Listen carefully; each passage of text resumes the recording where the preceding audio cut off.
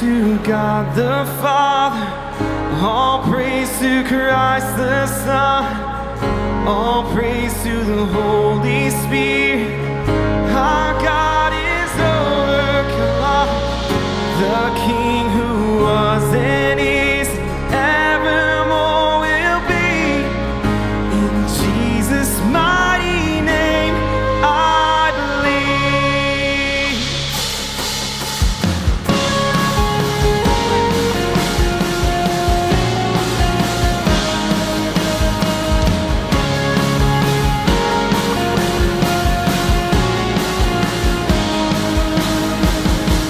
I believe there is one salvation, one doorway that leads to life, one redemption, one confession. I believe in the name of Jesus Christ.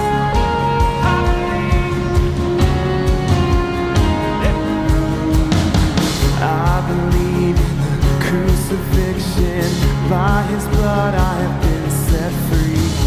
I believe in the resurrection, hallelujah, His life is death defeat. Listen this.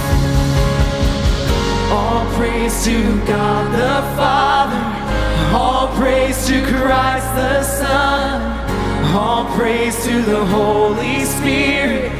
Our God has overcome, the King who was and is and evermore will be. In Jesus' mighty name I believe.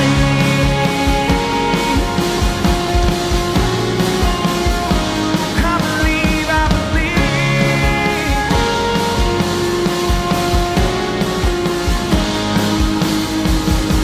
I believe in the hope of heaven. He's preparing a place for me, far beyond my heart's imagine, ears have heard or eyes have seen.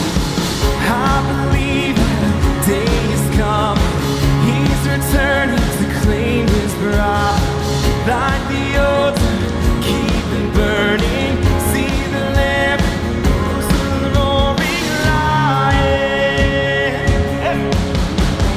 All praise to God the Father, all praise to Christ the Son, all praise to the Holy Spirit. Our God has overcome, the King who was and is and evermore will be. In Jesus' mighty name I believe. We believe.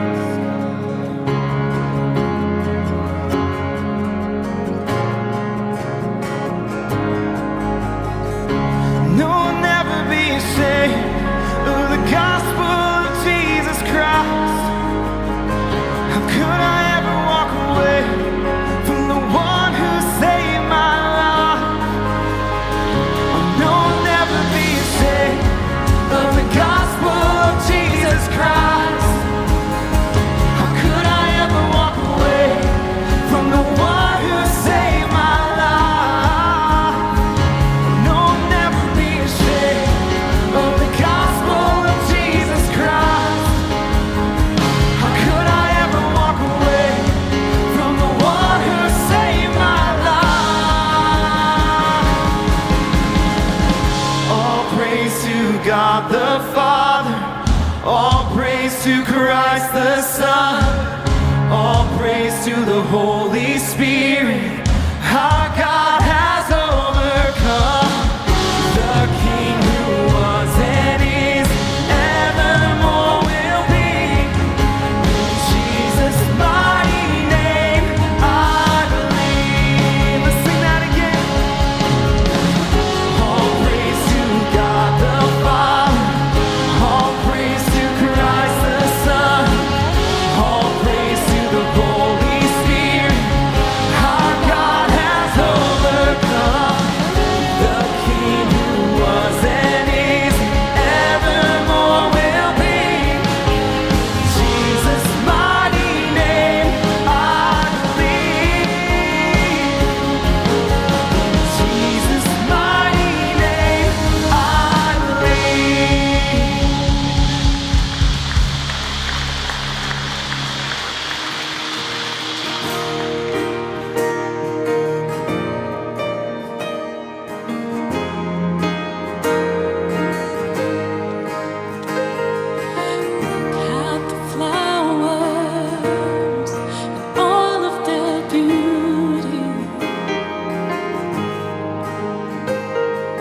don't have to wonder. You know what you're doing. So why would I worry at all? 'Cause you're faithful to supply everything I need, everything I need. My Father has it, my Father has it. Every single time the Lord will provide. My Father has it, my Father has it,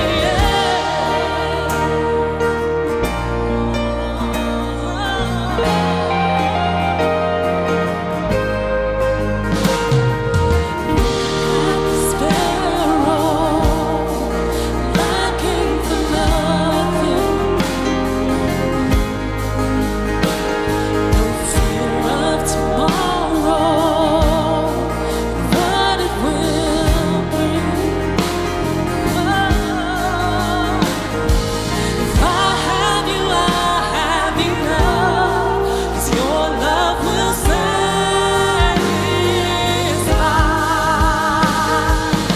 everything I need, everything I need. My Father has it, my Father has it. Every single time the Lord will provide. My Father has it, my Father has it.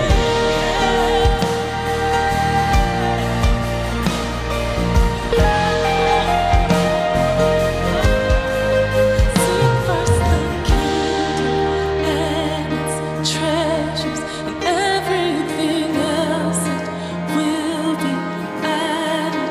All that I'm needing, I know the Lord will provide. 'Cause I know my God's not empty-handed. 'Cause He gives us blessings upon blessings. I'm still believing, and I know the Lord will provide. Seek first the kingdom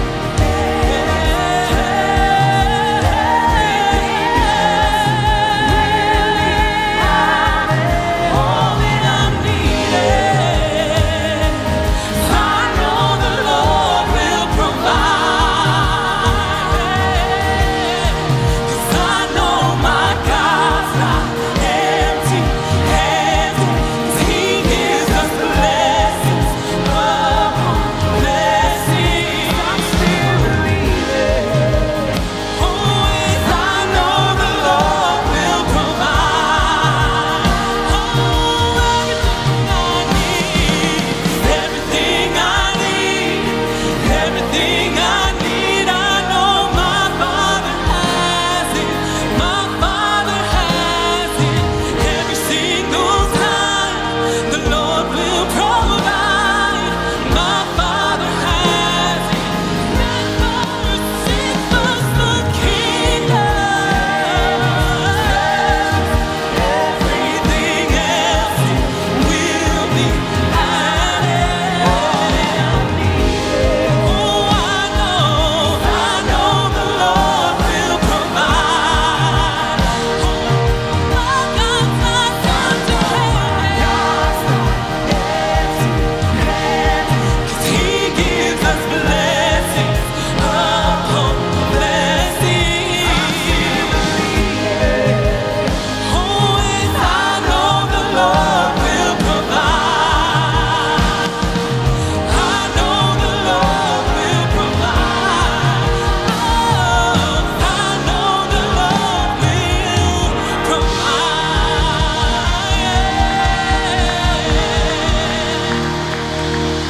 God, thank you that we get to sing those truths, be reminded of who you are today. God, wherever we're at, whatever we're bringing into this room, remind us that you're provider, that you're for us, that you're with us. God, God, you are good, you are holy, you are worthy of our praise.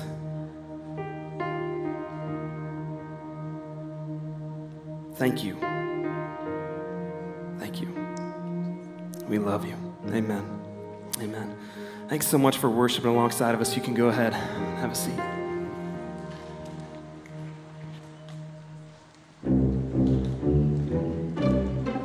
And now the portfolio, fully diversified. All right, Jim, your shot. So go ahead, keep your head down, keep your eye on the ball, and don't overswing it this time.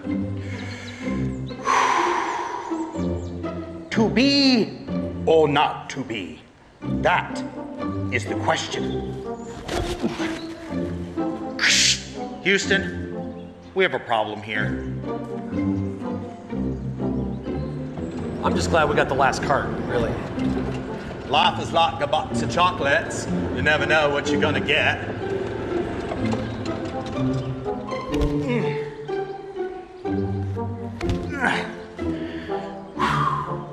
Just keep swimming, swimming. Now remember, it breaks left to right. That's left to right.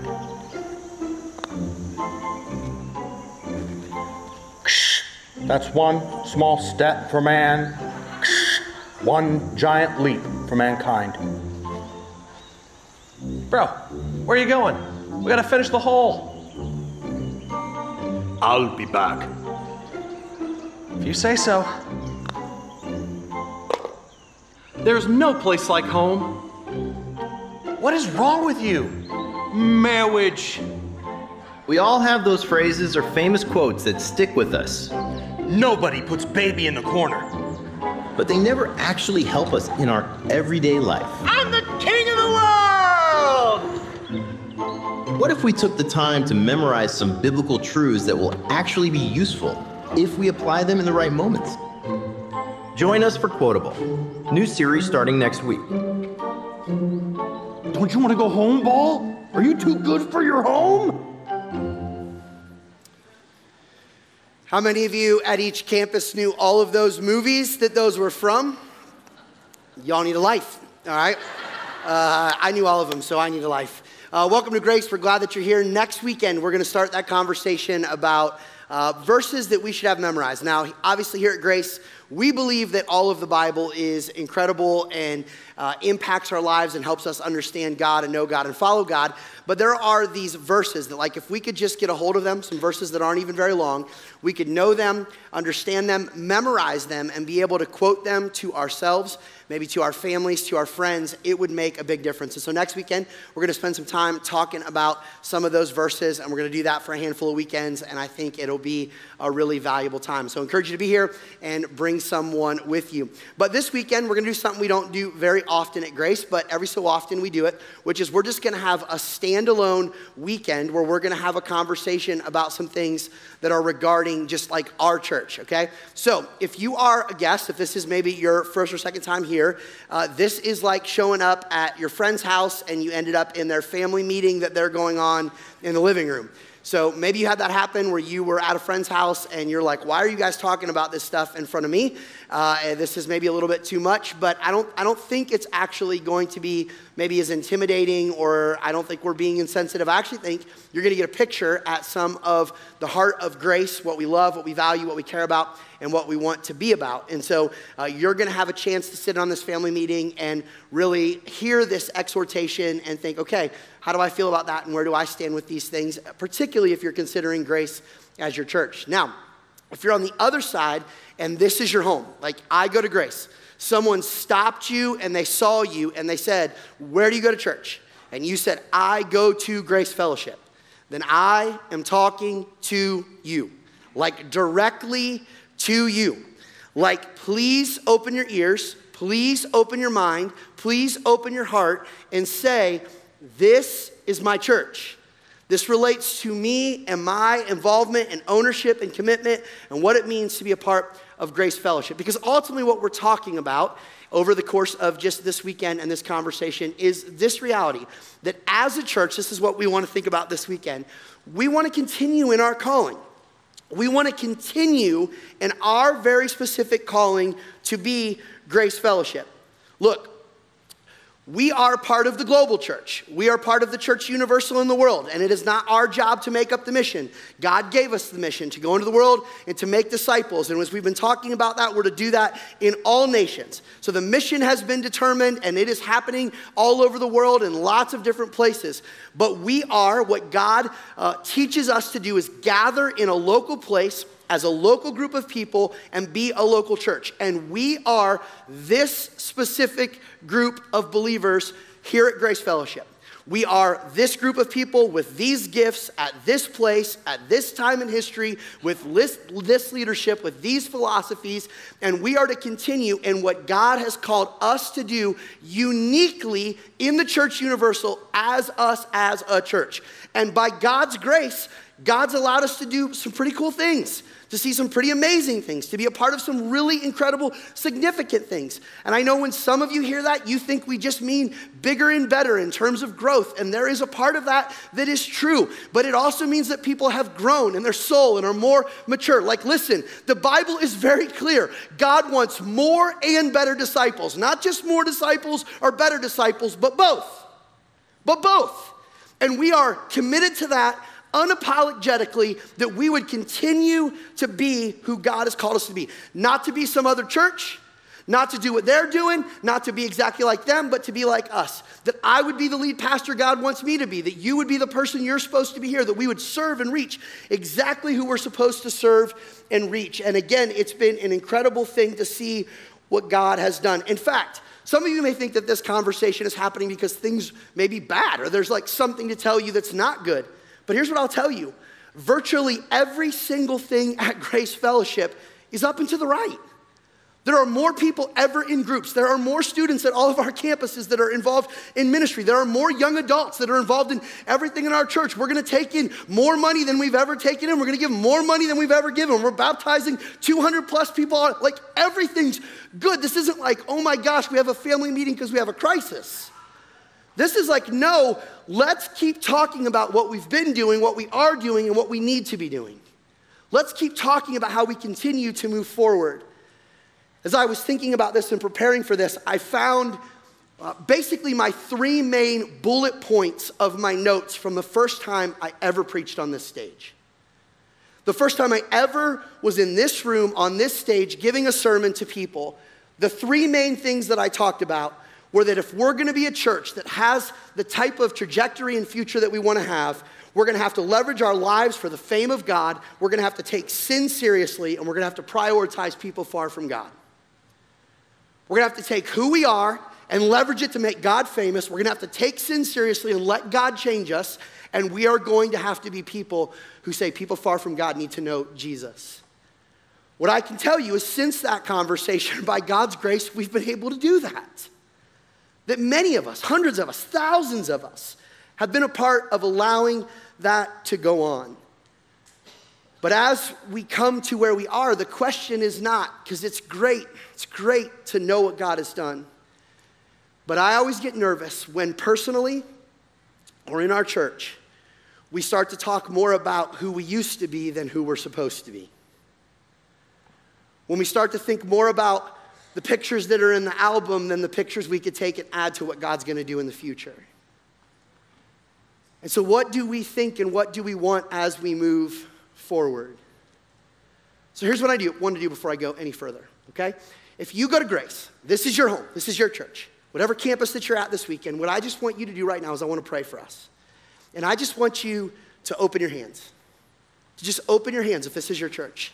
And I want to pray for us, and I want you to posture your body, if you're comfortable, just to say, God, I know I need to hear this. I know I need to receive this. I need to see what's going on in my heart. So God, Father God, we thank you for the people that have gone before us to make Grace Grace, the people that have allowed us to be who we are today, for the many, many things that you have done. And we open our hands in a posture that says, God, we want to receive, we want to learn, we want to be humble, we want to go forward, we want to be convicted where we need to be convicted, we want to change where we need to change, we want to keep doing what we need to keep doing, we want to celebrate what we should celebrate, and we want to prune what we should prune. And we want to do all of this for your fame and your glory. So teach us, open our hearts and our minds, and we pray this in the name of Jesus. And together we said, amen. So just this week, I got back from a golf trip. And it's a golf trip that I've gone on now for a handful of years. This year, there were 20 of us. Most of them go to Grace or have some connection to Grace. And we go up to northern Michigan and we spend a few days and we play golf. And we play a lot of golf. To be honest, we play too much golf, which I never thought I could say. But my body's telling me it's too much golf. Like 118 holes in 4 days kind of golf. Like a lot of golf. Like my back's not built to do that kind of golf. And so we play a lot of golf and it's fun. And as guys go out, you go out in a foursome and then everyone starts to finish their rounds. And as guys finish their rounds, they start to come in and you do what golfers do. You start to talk about how you played, right? How did the round go? So you start to hear, what'd you shoot? What'd you shoot? How'd you play? And then the next group comes in and everybody starts talking. And then eventually what begins to happen slowly is people start to talk about various shots they hit on various holes. So do you guys remember that par 3? Remember 7? Remember how it has an elevated green and I was in between clubs? And I had to make a decision, and I made a decision because I was really going to go for it, and so I hit and I was short. You guys remember that par 5? I thought I could get there in 2, and so I had to decide, do I want to try to hit over the water? Do I not want to hit over the water? Do I want to go for it? Do I want to play it safe? What do I want to do? And then guys start talking about what they do. Yeah, I remember I was right by the green on 3, and I had a bad chip, and then I missed the putt. I took a double bogey, and guys start talking about how the hole went, how the shot went. But what I've recognized is that every one of those shots begins with what happens right here. That every person, before they hit the shot, they walk over to their bag, and based on the yardage that they have and the feel of what's going on, they look through what you can have in a golf bag is up to 14 clubs, and they make a decision. And they make a decision what to pull. What club am I going to hit? And here's what you need to understand. This decision is going to impact what's about to happen. Whether you're going to be long or you're going to be short, or whether you're going to hit it fat or you're going to hit it thin, yep, it is impacted by your swing, of course. But it begins with this decision. And there's a lot of things that go into what club I decide to pull from that bag. But what is about to happen begins with the decision that I'm about to make from here. And that decision in that moment shapes what happens normally in the next 20 to 30 seconds. And then it shapes what happens for the rest of the round. And then it shapes the story you tell when you're sitting around eating a brat, drinking a Gatorade. And whether that story is a good story, a bad story, a funny story, or a sad story. And it's emblematic of something that is true in all of life. And as soon as I say this to you, you're going to know that this is way bigger than the game of golf. It's the way that life works. It's the reality of the way decision-making works. It's the power of a now. And here's what it is. Today's decisions become tomorrow's stories. Today's decisions become tomorrow's stories. The moment you decide to pull that certain club, it begins to impact what story you're going to be able to tell the rest of the group, or you're going to be able to tell the rest of the trip. And this works this way not only on a golf course, but this works whether or not you decided to go skydiving or not. Whether you decided to ride that roller coaster or not. Whether you decided to walk across that room and ask out that girl or that guy. Today's decisions become tomorrow's stories. This is true of your personal finances. This is true of your physical health. This is true of the way you raise your kids. This is true of your business. That today's decisions become tomorrow's stories. And ladies and gentlemen, this is also true in a church. That today's decisions become what we're able to tell potentially tomorrow or not. Now listen to me. I am under no delusions that me or us control all that happens in a church. Under no delusions. Nothing happens outside of the hand and grace of God Almighty. But the Bible says in Proverbs 21:31, prepare the horse for battle and victory belongs to the Lord. We do not control the victory, but we do control whether or not we prepare. And our decisions today will impact the stories we tell in the future. Just like the stories we're able to tell right now are based on the decisions that we made back then. What clubs did we pull 10 years ago that allowed us and allowed by God's grace to be the church we are today? And what is it that we should pull going forward? What is it that we should look at and say, hey, what do we want to be, so we understand what decisions to make in this moment? So the question is, if today's decisions are going to become tomorrow's stories, I think there's a question we should all ask that's a question, again, in our personal life, in our family life, in our health, in our money. It's this question right here that we should come to a place where we all say, well, what directs you to decide what to do? What actually defines and directs your decisions? You know, on the golf course, that's a lot of things. It's wind, it's yardage, it's how you're hitting the ball, it's the course. Sometimes it's determined by your values. Are you an aggressive player? Are you a conservative player?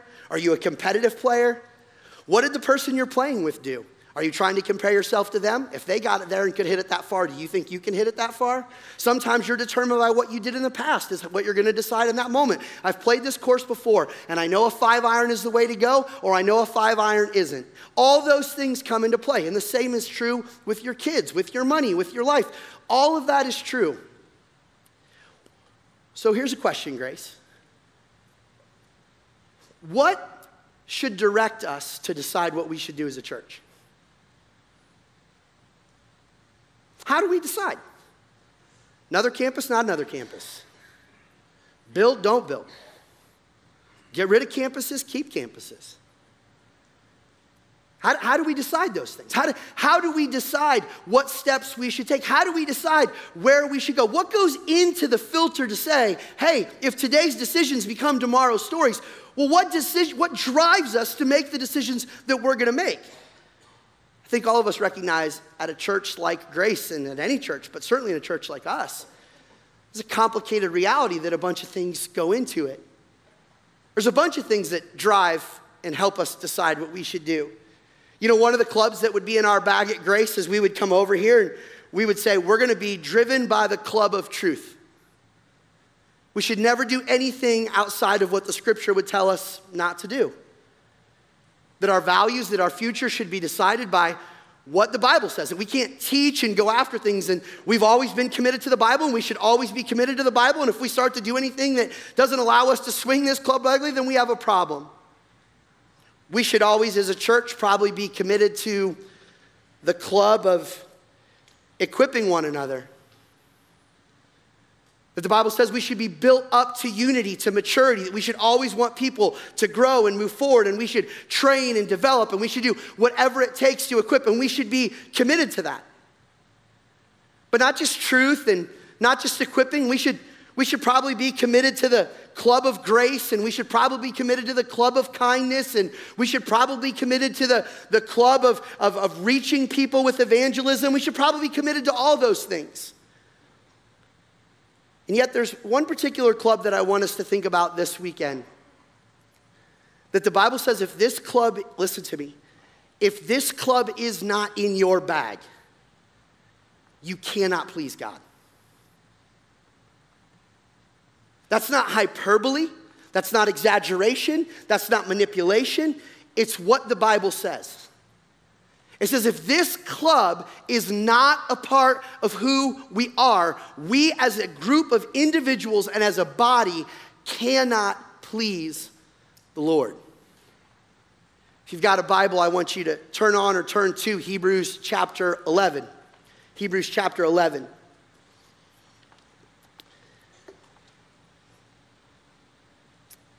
And we need to ask ourselves, and I think historically this club has been in our bag, and I think at times we've swung it really well. But I think we have an opportunity to really consider how do we make sure we're continuing to leverage it.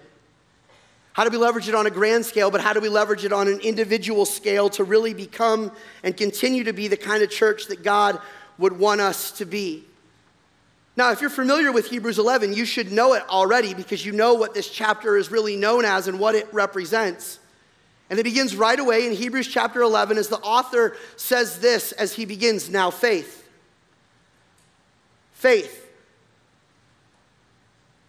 Faith is a term that we use in our culture in a lot of different ways. Faith is a term that defines generic religion. So Islam is a faith, and Buddhism is a faith, and Shintoism is a faith, and Christianity is a faith, but he's not talking about that. He's talking about your belief that becomes a filter for your decision making on how you live your life. And he says this about faith. He says, now faith is confidence in what we hope for. It's what we want, but it's also assurance about what we do not see. Faith is this club that we swing, listen to me, that allows us to live as though everything God says is true is actually true. Faith is the club that allows us to live as though everything God says is true is actually true, and we make our decisions by faith.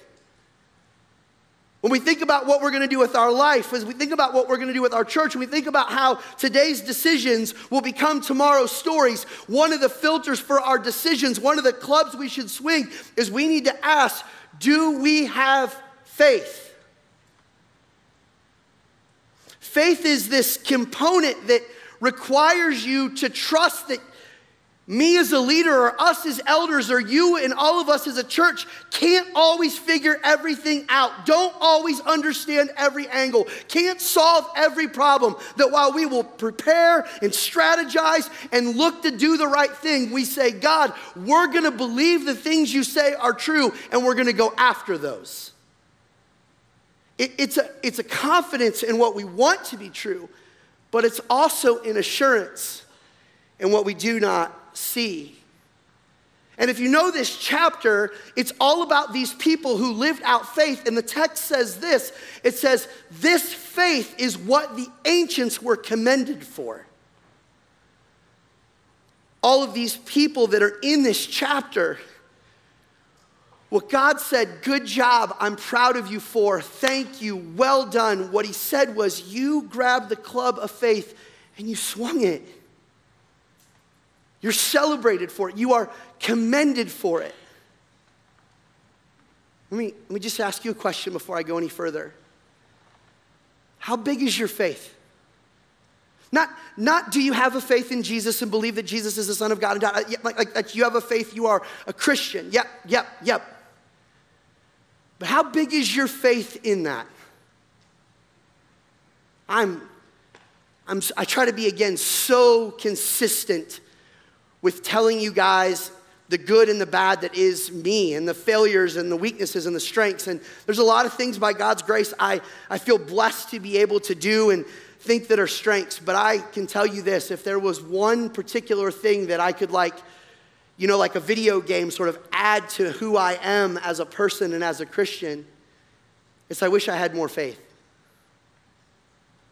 And I can explain all the reasons sometimes that I don't always live by big faith. I live by the truth and I know the Lord, but I don't always have the kind of faith that would say, hey, it's not raining, build a boat, because the world's going to flood. I don't have always the kind of faith that says, go talk to the most powerful person in the world and tell him to let your people go and trust that you'll be okay and he'll set them free. I don't think I have the kind of faith that if God told me that I was supposed to leave my home and go to a place he would tell me later and leave my family because I'm going to bless you like the stars in the sky, that I would just pick up, get the U-Haul and go. And yet, today's decisions become tomorrow's stories. And in the middle of that is not just our generic, we believe Jesus saves us from hell. It's a daily wake up and go, everything that this book says is true. Everything that it promises is real. Everything that it says I am. Everything it says I should value, I should. Everything it says I should die to, I should. I will wake up and say, I will live as though that is real. And he says, when you do that, you are commended. Whew. Imagine a group of people in a church that live like that. That's a force. And today's decisions become tomorrow's stories. He begins to unpack this a little bit in the scripture, and down in verse 6, the author of Hebrews goes and says this, and without faith, it's impossible. Whatever's going to follow next is probably not good if it's impossible. And he says, and without faith, it is impossible to please God. Because anyone who comes to him must believe that he exists and that he rewards those who earnestly seek him. Those who chase him and pursue him and want more of him and more of his mission and more of his bride, which is the people of God, and want more people to know him and want to grow themselves, want their affection stirred for him.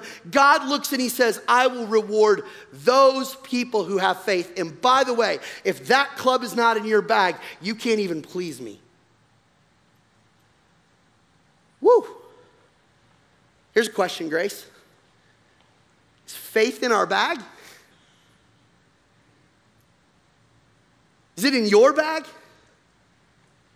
Well, Keith, I'm a Christian. Of course, I know. Let's just talk today. Today. However long today has been for you. Have you lived by faith today?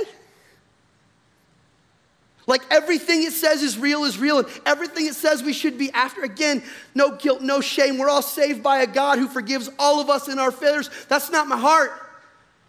My heart to say he is so good and the mission is so awesome that we get the opportunity by faith to step into it. And so then what we start to see in the text after he teaches this is he starts to go and by faith Abel, and he begins to talk about a sacrifice that he brought. And then he says, by faith, Noah, and Noah went and built the boat. And then he says, by faith, Abraham, and Abraham left. And then he says, by faith, Moses. Notice that this wasn't just like they believed in Jehovah God, but they lived like they believed in Jehovah God. And what he told them, they did. And then it comes to us. And we have to ask, are we living by faith? Again, not the generic faith of we have the Christian faith, but I believe in Jesus Christ. Yes, I do. How about you? Yay. No. Am I actually living it out? I think that there have been times where we've been incredible at this as a church, but I think we face a point where we step right now and we say, what's next for us to do as a church? And I would say today's decisions impact tomorrow's stories. And so here's what I want to say to us, Grace, on base where we are, not where we've been. But I want to look at us and say, let's be directed by big faith. Let's be directed by big faith. You know, some people say when they read the text that says Jesus willingly laid down his life, never get it twisted. He didn't have it taken from him. It wasn't an accident. It wasn't like he wasn't strong enough. It wasn't like he got caught up in a political crew. Jesus willingly chose to lay down his life for you and for me. But here's what's just true, friends. It is easy to lay down your life the way Jesus did when you have lived the way Jesus did. Jesus woke up every day and said, Dad, what do you want me to do? Dad, my word, my fruit, my desire is your heart and your passion. If they have seen me, they have seen you. You and I are one. I'm going to do what you want me to do, Dad. And then Jesus says, if you know me, live as I did. Live as though this book and God's truths are real. Live as though you are a co-heir of Christ. Live as though you are more than a conqueror. But how about this? That we should live as though heaven and hell are real. And we should live as though our lives are not our own. And we, Grace Fellowship, should live as if our resources aren't ours. And we, Grace Fellowship, should live as if God loves our kids more than we do.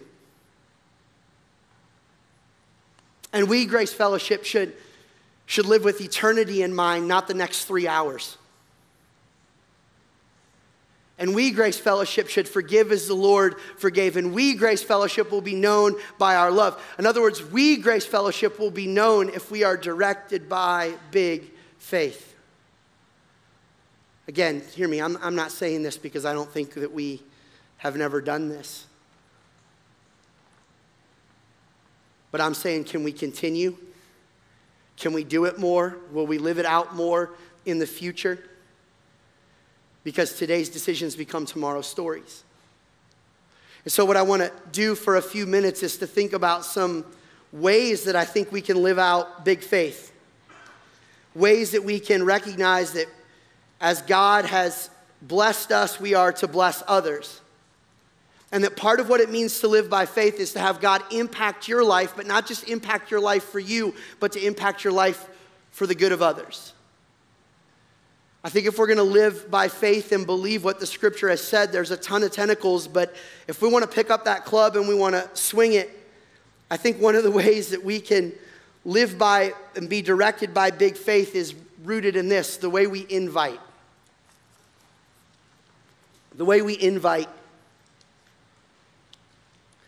What I'm talking about here is the way we invite people to church. Remember, I had us pray, I had to say, let's be honest, let's look in our souls. Like, we who believe in Jesus Christ follow a man who didn't come to the world to condemn it, but to save it. And we believe he invites not just you to the table, but everyone to the table. And we've talked about this recently. And God sends us into the world to tell people about it. How can they know if no one tells them? And I know there's a lot of ways to tell people about Jesus, and you don't need me to tell people about Jesus. You have the ability to do that on your own. You are gifted. You are guided by the Spirit. You can do that. But one of the ways that we show the world that we believe God matters and we connect people to the hope of Jesus is we connect them to a local church. And we talk all the time about inviting. And some of you think, just more and more and more, and another campus. Listen to me. I've said this to you, and I mean this. The more people that come to Grace Fellowship, the more difficult my personal life is. Facts. And the longer it takes for you to get out of the parking lot. Facts. But I don't know about you, but we have the message of hope. We have the message of life. We have the message of meaning and purpose and forgiveness. So we've asked you, eternal, external eyes, all year, pray for 2 people, every day at 2. It's been so fun to be in meetings over the course of this year, and people in our staff, their alarms go off, and we pray as a group, and alarms go off. It's been awesome. And I hope you continue to pray. And even just this week on the golf trip, one of the guys there, he told me one of his 2 was his sister, and his sister met Jesus. I love that. But I wonder, if we're honest, Grace, how many of us have been praying for 2 that God has put in front of us, and we've never had the spine and the heart and the faith to grab the club of faith and say, would you just try my church? Just come on, man. You know I love you. You know I'm for you. You know I wouldn't do anything but would you try my church? Some of us, when we go to make decisions, we are the classic paralysis by analysis people. When's the perfect situation? When's the perfect moment? When can I? And I don't know, and they might not. And you're like one of those ready, aim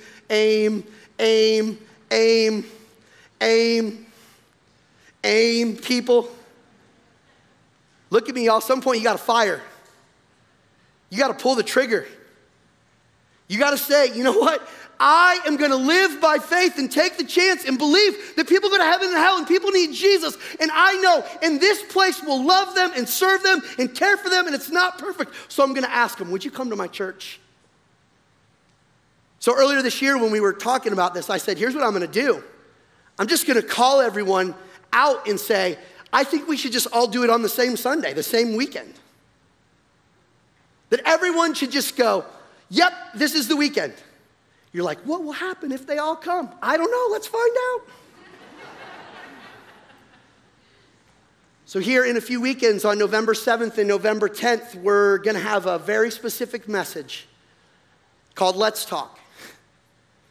Those of you doing the calendar in your mind recognize that's the week of the election.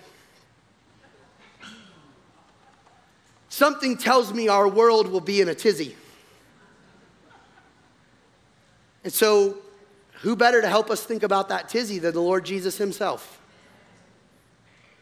So here's the challenge. Here's the dare. Invite your two to come on November 7th or November 10th. No more waiting, no more stalling, no more aiming, but to say between now and then, would you come to my church? Some of you, your heart is racing. You're breathing heavy. He may see me come in alone. Stop, it's not a judgment zone. But I'm back to it. Are you going to live by faith? And in that moment, it's going to take you grabbing that out, and you're going to be standing there with them. Would you be willing to come to church with me?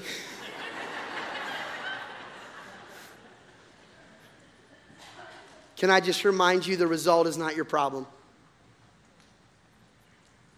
It's your job to swing. Big faith. The time is now. I'm not going to wait. So on the way out today, there'll be people that give you a card like this. Just a card for you to be able to take and to be able to pass to one of your two or to both of your two and to say, yep, I just would love you to come and to keep praying about it. But basically what I'm saying is, guys, let's act by faith and ask. I'm not the only one that goes to Grace that can rationalize all the reasons over and over and over I never pull the trigger. Let's stop. Let's just do it. I hope we have so many people who are like, we don't even know what to do. I will love the chaos. Praying for the chaos.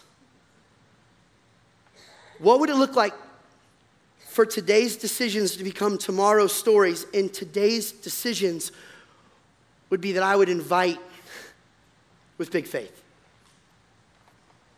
There's been times where we've been great at that as a church. And I've told you, one of the reasons we're focusing on it this year is I don't think we're so good at it anymore. Number two, I think another way that we can have big faith and pull that club is the way, the way we give. Some of you are like, I liked one.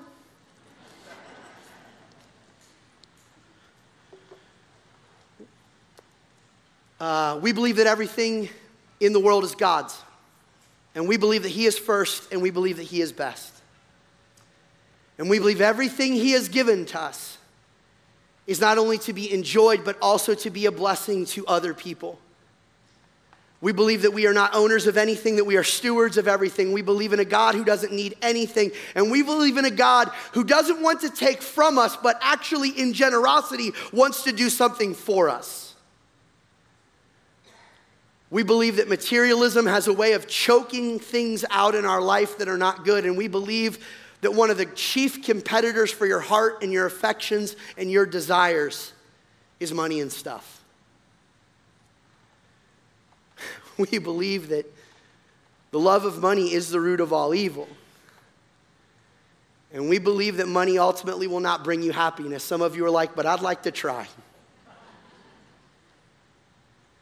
We believe money is a tool to be used for the glory and goodness of God. Even in the last 5 or 6 days, I've had this conversation, but I've had it so many times where I talk with people that go to this church. Hey, what's a good investment? What's a profile or a stock or a portfolio thing I should be investing? What's going to give me ROI? What's going to give me that good return? How do I invest a little and make a lot? What's really, really good? What are the things I should spend on and give to that will be great? What are the things that I won't be wasting my money on? Listen to me, you will never regret investing in the mission of the Lord Jesus Christ. The greatest return on your investment is to invest in a group of people whose desire is to give glory, God, and fame, and to move things forward. And I say this all the time whenever I start talking about money. If you don't trust me and you don't like this church, find a church you love with leaders you can trust and go give there. Stop making me or a big church your reason that you're not generous. Generosity is a gift that God wants to learn, that we need to learn so that we can be more and more like our Savior. And one of the ways that happens is our ability to invest in what God values. And God refers to his church as his bride. God wants this thing to go forward. I'm not saying he always wants it to be like this. We've talked about, we make choices to be who we are. But if this is your church, I love you. You should give here. You should. You should invest here. You should be a part of it. You should bring your first and best to God and say, God, take it and multiply it through the nations. Not because we need another screen or we need another campus, but because people need Jesus and God wants to make you generous. And I've told you guys this before. My heart used to be awful at this, save the grace of God through my wife, who said, you're not going to live like this. You will not live as a godly man in our home and not figure out how to be generous and invest in church. And she said that long before this was my job. Guys, it's what we're called to do. Does the Bible say tithe? Is that gross? Is that net? Stop it. Stop it. Look and say we are investing and serving to try to reach people forever and ever for the glory of God. Now there's brass tacks. Listen to me. We are at a place as a church that if we're going to go forward, one of our limitations will be money. Because we used to grow fast enough to be able just to get enough money from new givers to go forward. But the scale of size of where we are economically to be the kind of church that God's calling us to be won't happen if you're not generous. And today's decisions become tomorrow's stories. So some of us need to go to our bank account and by big faith, we'll set up that push pay thing. Every month, Lord Jesus, amen.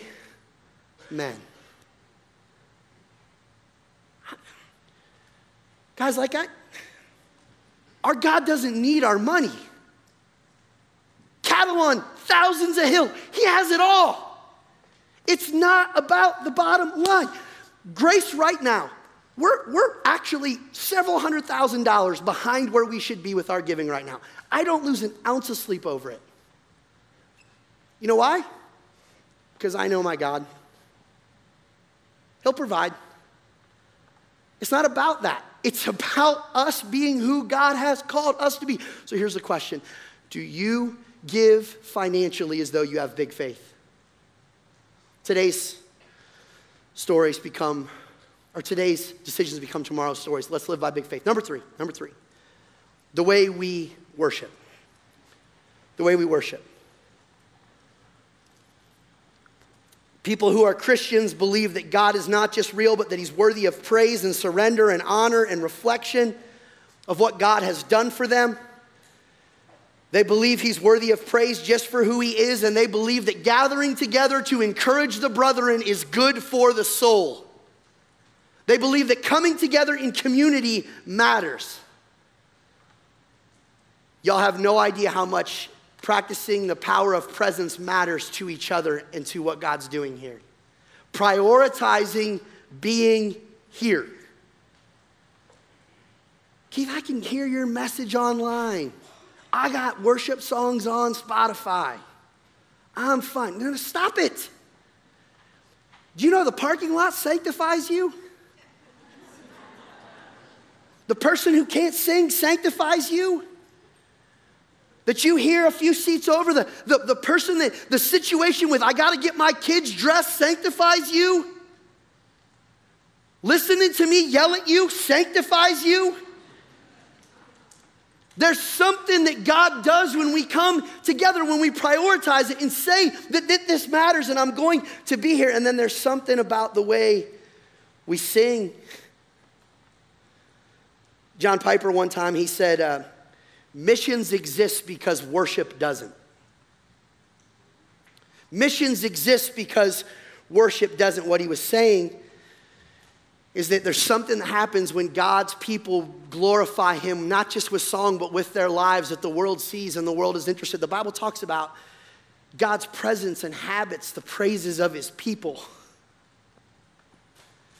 It's funny, man, like it doesn't take much to give somebody something to find out a reaction. You know, different weekends at church, we give you all something when you leave. So we give you a pretzel, we give you ice cream, we give you a donut. And for the most part, you're all really happy with it. Thank you. That's great, that's kind, that's really cool that my church would do that. Some of you, you send us emails and say, I didn't give, so you buy the church pretzels. I understand your heart, sir, ma'am, I get it, I understand. But just, can I also remind you that the Bible says that one of the first things we're supposed to do is take care of each other and have some fun along the way. That it's okay to encourage one another with a donut every once in a while. We'll get healthier. Here's a celery stick in the future or whatever, you know. But here's what I'm saying.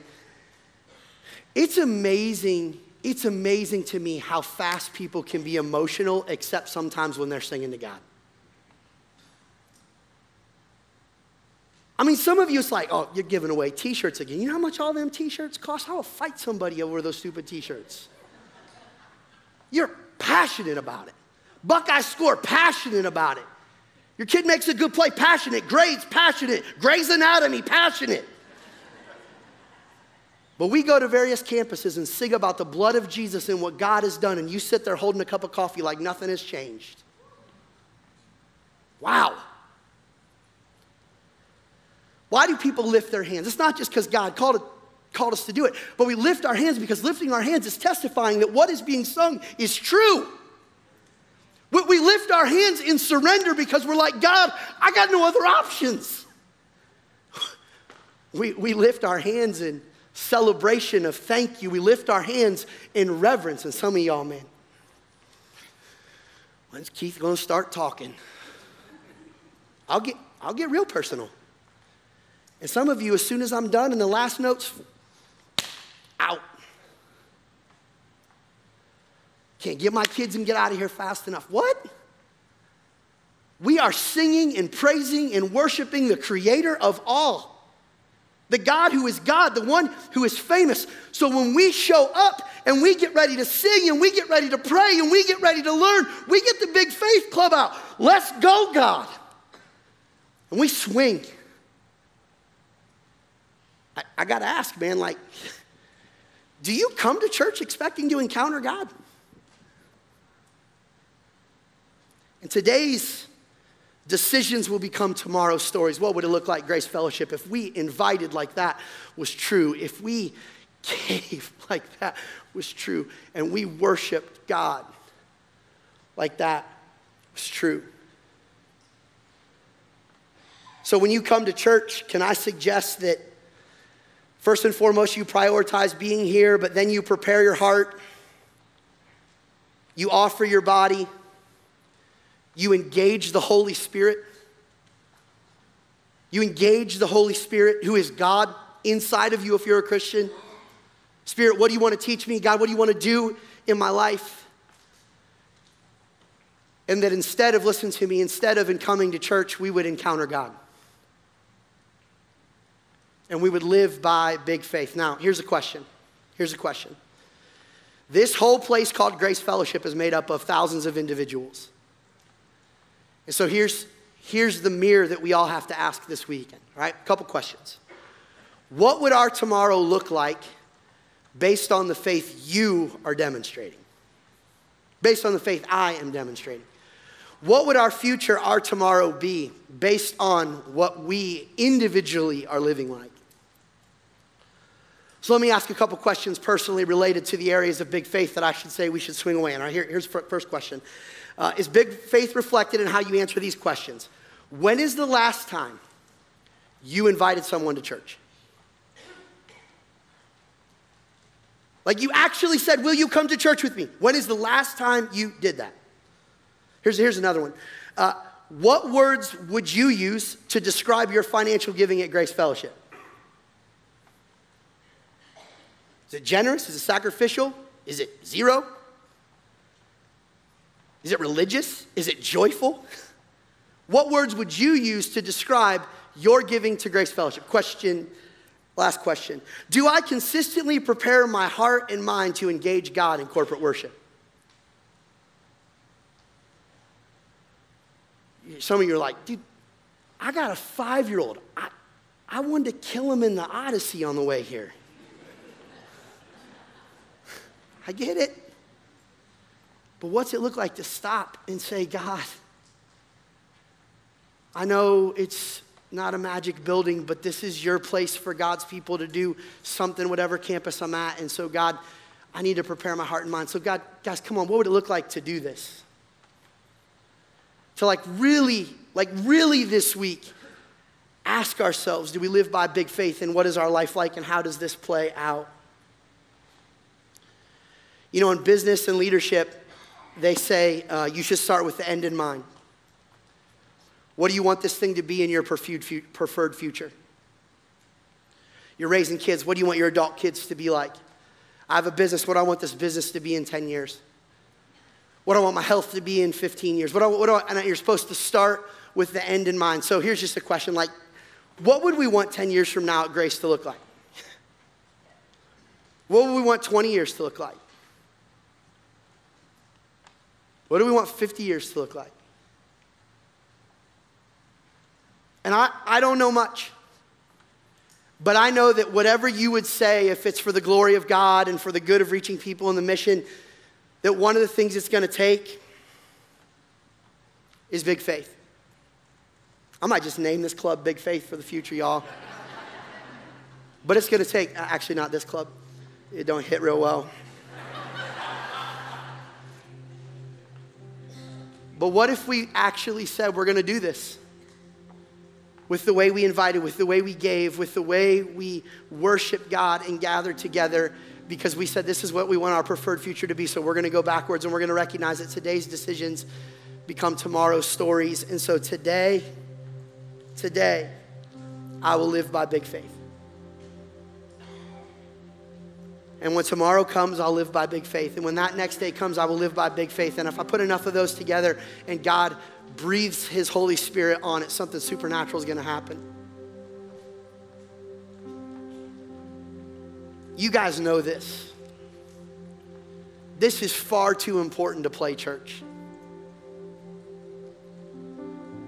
Let's make sure as a group of people we understand the privilege and responsibility and opportunity we have as this local body to continue in our calling and to say, God, what is it you want us to do? Because you are so big and you are so good. And God, we will stand for that with you. Let's pray.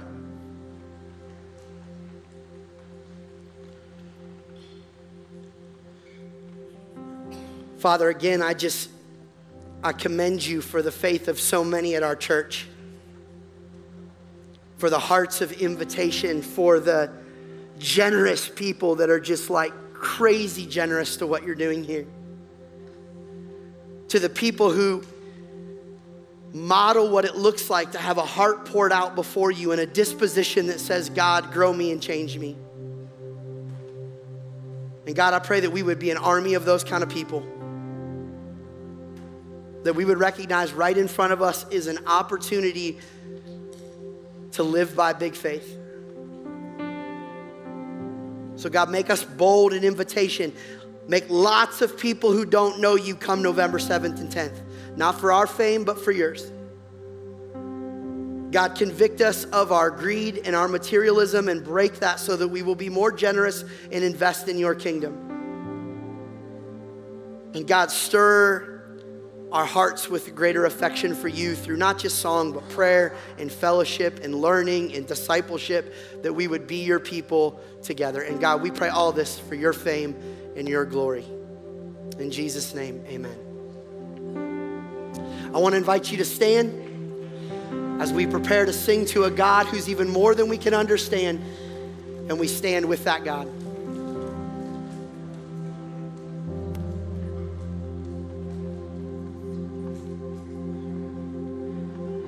There is no other so sure instead. My hope is held in your hand. When castles crumble and breath is weak, upon this rock I will stand. Upon this rock I will stand. Sing glory, glory, glory. We have no other king but Jesus, Lord of all. We raise the anthem, and our loudest praises ring. We crown him Lord of all.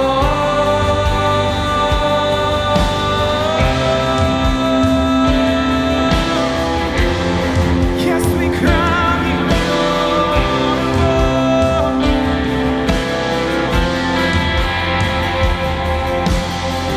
Your kindly rule has shattered and broken the curse of sin's tyrannies. And my life is hidden beneath heaven's shadows. Your crimson flood covers me. Your crimson flood covers me. And we say, glory, glory. We have no other king but Jesus, Lord of all. We raise the anthem, and our loudest praises ring. We crown him Lord of all.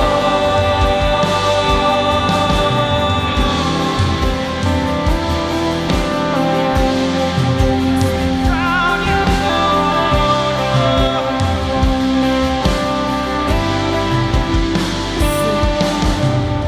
In all my sorrows, Jesus is better.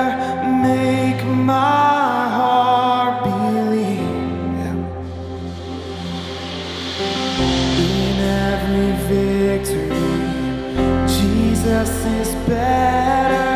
Make my heart believe. Than any comfort, Jesus is better. Make my heart believe. That's right. More than all riches, Jesus is better. Make my heart believe. And our souls declaring, Jesus is better. Make my heart believe. Our song eternal. Jesus is better. Make my heart believe. Glory, glory. We have no other. Let's believe that. Yeah.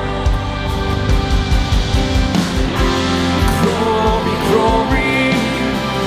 We have no other king but Jesus, Lord of all. We raise the anthem, and our loudest praises ring. We crown him Lord of all. Yes, we crown him Lord of all.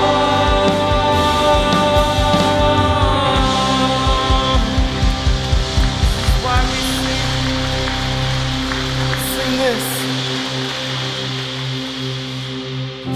So I'll stand with arms high, heart abandoned, in awe of the one who gave it all.